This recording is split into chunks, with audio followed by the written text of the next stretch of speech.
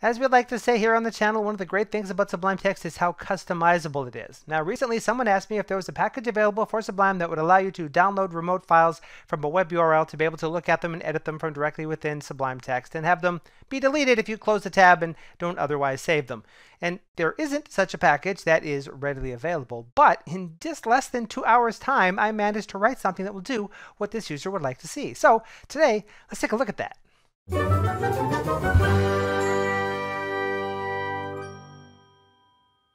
Hello fellow Sublime Text fanatics, Odan here, and welcome to this week's video where we are once again answering your questions. Specifically, we're going to be answering this question right here. Now, this is actually something that was asked of me in a Discord, in a private Discord message, and then the user followed up by creating a comment here on the YouTube channel. And essentially what this user would like is some sort of package that would be able to allow you to open a remote URL of some description to download the file to allow you to edit it locally. And closing the tab without otherwise saving the file will cause that file to be deleted and disappeared out of your temporary folder. But otherwise, you could edit the file to your heart's content, copy it, save it locally, and do whatever you like.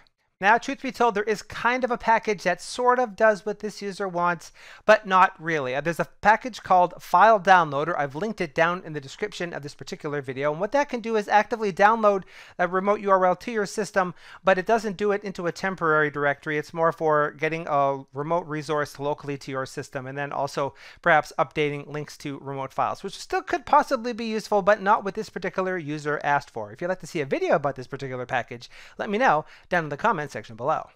Now, because there wasn't a readily available package, at least not one that I could easily and quickly find for this particular user, I spent a couple of hours this afternoon and worked up an example package that fulfills most of this user's requests. Doesn't fit exactly 100% of the bill due to UI differences between what you might expect and what's possible with a package. And keep in mind that this is only a couple of hours of work. There's still more work that could be done to make this even better and flesh out all those features. But this really does point out how easy it is to get something like this working. And here it is, available right here on GitHub. This link is down in the description of the video, and if you would like to use this package or play along, all you have to do is copy this URL right to your clipboard, swap on over to Sublime Text, where you're going to open the command palette and use the package control add repository command. Paste in this particular URL and hit enter, and that's all you have to do. Now you can go ahead and use the package control install package functionality from the command palette, and when the list pops up, look for URL downloader, hit enter, and it is installed, and we are ready to proceed with demonstrating what this thing can actually do.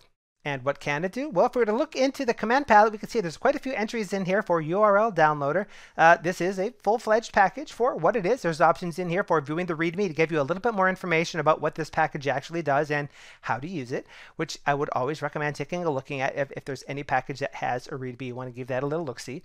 We also have the ability to look at settings, look at key bindings, and also this command, the meat and potatoes of this thing, which is to be able to actively open and download and edit a URL. And choosing this will cause the command palette to ask us what URL it is that we would like to open. And we can go ahead and type in anything we like in there that's a valid URL. That includes file URLs if you have something that's local on your system, although you could just open those files. And this will also open not just web pages, but also images as well if you give it a valid URL. And as soon as you pick one, the file will be downloaded and displayed. And if this file is downloaded into the temporary directory of your system, wherever that happens to be, syntax highlighting will be applied if the file that you download has an extension that Sublime knows how to do syntax highlighting for. And if we just close this tab, the file will be deleted from disk. So if you wanted to save this and keep it around, you'd need to manually save it or save as it to another location or copy the text out, whatever you might like to do. But not only can we do this from the command palette, but we can also do this from the context menu as well. And to do that, you just need to right-click on anything that looks like a URL, and if it is, there'll be an option in the menu that allows you to open such a file, such as this one. Now, in this particular case, we don't get any syntax highlighting for this, and that's because this file doesn't have a known extension, so it doesn't know exactly how to syntax highlight this. But the same thing still remains. And also, if you'd like, you can also do this via the selection as well, because if you can see here, if I right-click on this, this isn't detected as being a valid URL, but if we were to select the text and then right-click on it, now it is, and we can open it and get at the content for this thing.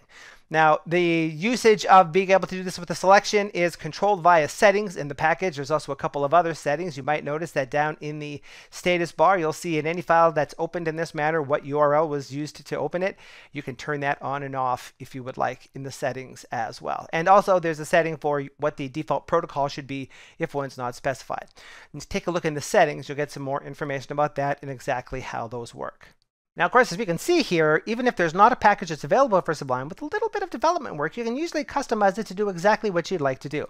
Now, of course, package development isn't for everybody, but if that happens to be something that you're interested in and you want to get more into doing something like this, you might be interested to know that if you look in the description of this video, you'll find a link to the Plugin 101 playlist, which will teach you how to become a package or plugin author in Sublime Text. You can also join me on live streams here on the channel every Monday and on Twitch every Wednesday and Friday. Those are linked down in the description as well, where we'll probably be going over this package and tweaking it up and making it even that much more special. Hope to see you there, if not in the next video. Either way, this is ODatNerd asking you to please have a sublime day.